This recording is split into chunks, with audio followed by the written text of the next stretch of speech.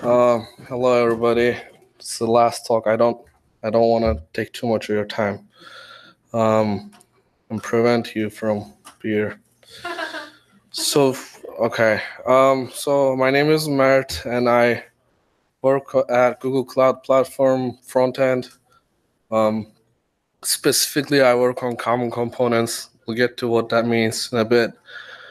Little bit background about Google Cloud Platform. And we have huge code base, 600 or so AngularJS directives. In 2016, we started migrating these to Angular2, and it's like every year I hear somebody say it's gonna be this year, we're gonna be done. But it's been like 2 years now. So, and we have both code base going on.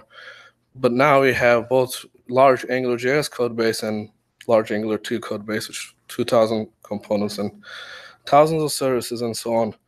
So my team specifically builds common components that are used across all pages at GCP. So let me show you what that looks like.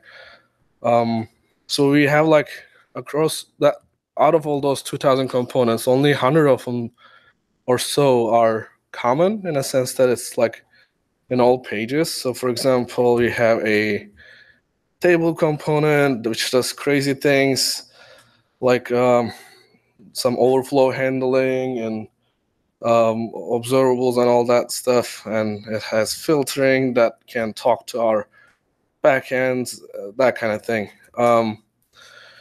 And yeah, it has column chooser. But yeah, this is just one instance. We have about 100 or so components that our team either authored or it's just currently owns.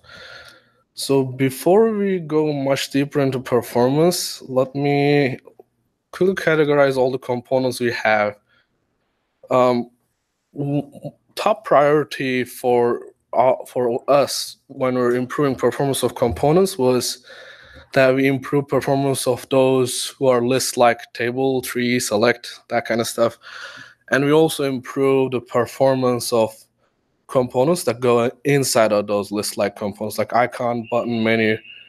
You notice these things are not exclusive. So like menu is both list-like a component and can appear within a table. So, but the last category is the components that are not list-like or don't go in list-like components. So these are date picker dialog. It's not horrible if these components are inefficient because there's just few of them on the page, unless they're horribly inefficient. Having said that, let's try to categorize the performance issues we saw too. Performance issues could be rendering problems. These are relatively easy to debug and fix. This DOM nesting and CSS nesting is one of the major ones. Could be scripting problems. This can range from anywhere from change detection inefficiency or misuse of observables. And memory problems are a little harder to debug, and these can be caused by sharing that data incorrectly or using unnecessary directives. So all the pitfalls I'm going to share are going to be, I'm going to be sharing pitfalls about all three, really. So let's just go straight into one of them, which is my favorite, is calling detect changes. So Angular provides this detect changes API, but it really shouldn't be used unless you're using it with detach and reattach and that kind of stuff. In most cases, you are using it left and right without knowing that this detect changes is synchronous. So if you do it in a click event handler, it basically blocks your click until Angular executes the full change detection across all subtree of components. But if you call mark for check, it's better because it's synchronous. You can call mark for check thousands of times on the same component, and Angular won't do anything about it until it gets a chance to execute in the next tick. Also, there's a couple other problems with detect changes that violates parent-to-child relationships, and it's inefficient. So avoid that. One other, like a quick, so before we go into these pitfalls a little bit more, I want to emphasize that most of the pitfalls I've been talking about is just these two subcategories of components, which are like a list-like, or the components that go on list-like components. If you have a component that has a few instances on the page, it's probably fine that you call detect changes on it. That should be okay. So for example, ngClass. So this is like an example of where we use Angular too much or unnecessarily. Like if you want to set a class on a component, don't use ngClass, just use a class attribute directly, or even interpolation is better because it's a single binding. When you use ngClass each time, this component directive has iterable differ object, each one associated with it, which it does is tries to find a difference between two objects or arrays. So like if you look at how iterable differs operate, it basically uses complex data structures like maps, lists, all kinds of crazy data, and array to just figure out what happened. And this is really needed when if you consider things like ngFor, because you don't want to be creating your views too often. But in this case, we don't really care about iterable differs or anything. We just want to set one class, and you can do that in the binding. Same thing applies to ngStyle. Don't use it if you don't need to. Again, this is probably fine if you use it in a date picker or something, but if you do it in a table cell, which has, I don't know, thousands of rows, you could create thousands of iterable differs, and that will create both memory and CPU inefficiency for you. This is a little controversial one, but try to avoid ngFor. So ngFor also uses iterable differs. And if you think about how the ngFor is implemented, you'd think that material table or CDK table would use it left and right, but they're not using that. What they're doing instead is create embedded views to create the view and then manage it, since they know the data is going to be immutable. Like they don't really care, change the items after initialization, or if they do, they can just know which ones have changed. So it's just something to think about. If you don't have to use it, don't use it, I'd say. If you do need to use ngFor, watch out for, don't use ngTemplate with an ngFor. What Angular does is Angular will try to create an ngTemplate. I don't want to say I want to say instance, because it's basically like a ngTemplate factory. It can split off multiple ngTemplates. But Angular will try to create an ngTemplate factory per item if you use it within ngFor. But you can always, in all cases, could put the ngTemplate outside of ngFor. So do that instead of putting it inside of ngFor. Otherwise, it will create a CPU inefficiency. So one thing that we have discovered is observables are super dangerous sometimes. Like we had a table where we were subscribing to all cells in the table and watching for updates. Instead, when we discovered that we only care about the updates on the visible cells, we reduced the CPU overhead by almost 50%. And to show that, let me show you this cool tool Michael, the co-host of this event, built for us. This is a perfgate, which lets us watch script time or any other, like a metric over time of a component. And this shows us the changeless numbers. It will show a sharp drop here. Between these points is my CL, I think, which made it drop 2.5 seconds. Because we were watching all the cells in the table. It's kind of like no-brainer when you think about it, but while we were first initially coding it, it's just subscribe to changes, and if there's a change, update. But something to think about. I put the perfgate link here too, just so that people who don't have access to the URL will see it later. Another anti-pattern, when you're using list-like component, try not to create components within list-like components. So like if you have a table component, don't create a cell component, because that will just increase DOM nesting. So it will create a DOM element per cell, which is not what you want in general. But if you made it as a directive instead, you can realize some rendering gains, which we tried this out, and it improved the R table performance by 15%. So it's just one pitfall I could imagine. This is so okay. Avoid too many event listeners on the DOM. So it really feels like correct Angular to create the event listener per component. Like Material Tooltip does this too, where if you mouse over a tooltip if you mouse over a button that contains a tooltip, just show the tooltip, right?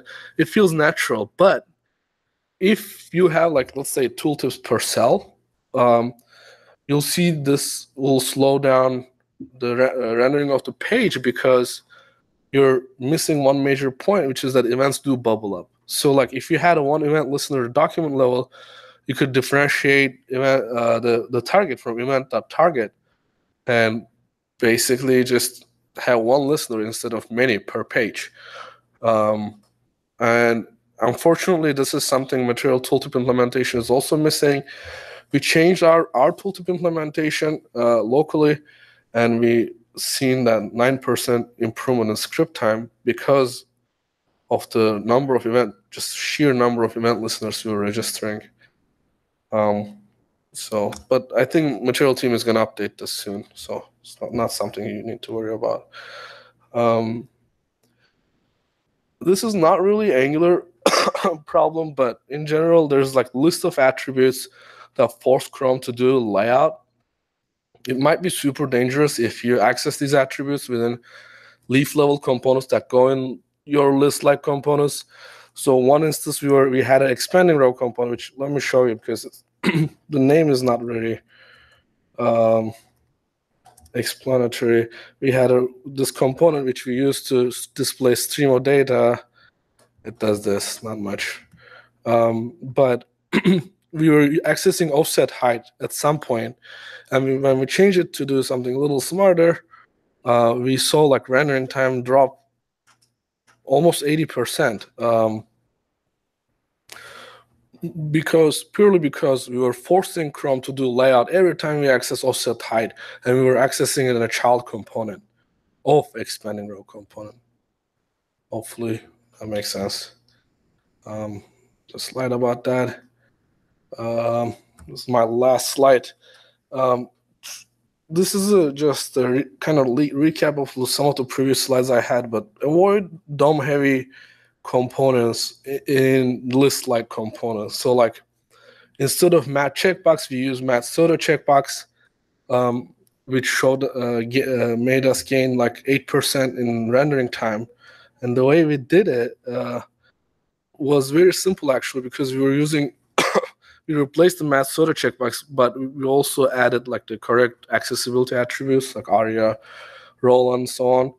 And the improvement was kind of intuitive because if you look at the DOM for mat checkbox, you'll see something like this. Let me close. Oh, there I go. Okay. Let me try to present again because I closed the tab. Basically, you'll see that the DOM of mat checkbox is super heavy. So like you'll see hundreds of, well, 100 is too much, but maybe like 20 or so bindings, and also the child directives like mat ripple, which initialize on ng on init, which is not what you want in general. But if you look at the template for mat soda checkbox, you'll see that it doesn't have a template. It basically is a single element, and whatever you give it kind of tries to display a simple checkbox. So just keep in mind when you're using DOM-heavy